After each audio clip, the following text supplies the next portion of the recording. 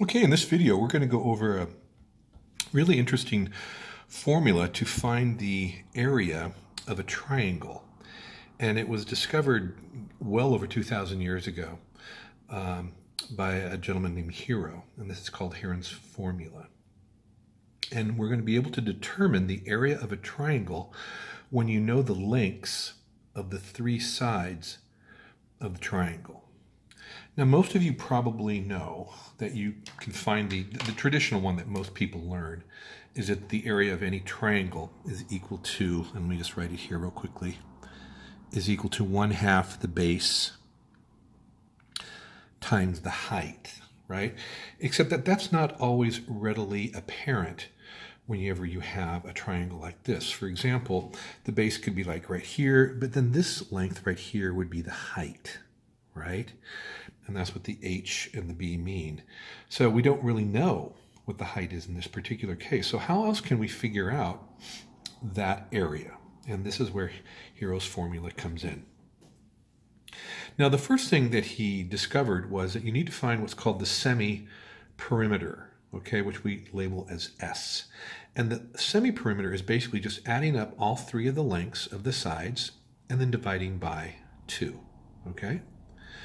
Once you've done that, then you say that the area is equal to the square root of the S, the semi-perimeter, times the quantity S minus the side A, times S times the side B, minus B rather, and then times S minus side C, all under the radical. And then that should give you the area of the triangle itself. So we're going to actually do this with an example. And here's our example. So let's assume that we have an area of a triangle. What is the area, rather, of a triangle where the sides are lengths of 3, 5, and 6.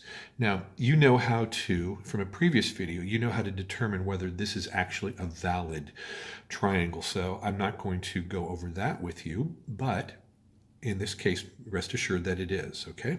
So now what we're going to do is see if we can go ahead and calculate the area of this triangle, okay? So here we go. Here's our first, let's just go ahead and do a quick little sketch, okay? And we know that their sides are 3, 5, and 6. So let's go ahead and calculate the semi-perimeter, which is the S. So we're going to say 3 plus 5 plus 6, all divided by 2. That's going to give me 8. 6 is 14. 14 divided by 2 is going to be 7. So that is our S. That is our semi-perimeter. So now let's go ahead and put it into this equation. Okay? We know that the area is going to be equal to the square root of the semi-perimeter, 7, times the semi-perimeter, 7 minus 3, times the semi-perimeter minus B, times the semi-perimeter minus C. Okay? Let's continue. There's my step 1. There's my step 2. Again, area. This is going to give me the square root of 7 times 4 times 2 times 1, which is pretty helpful.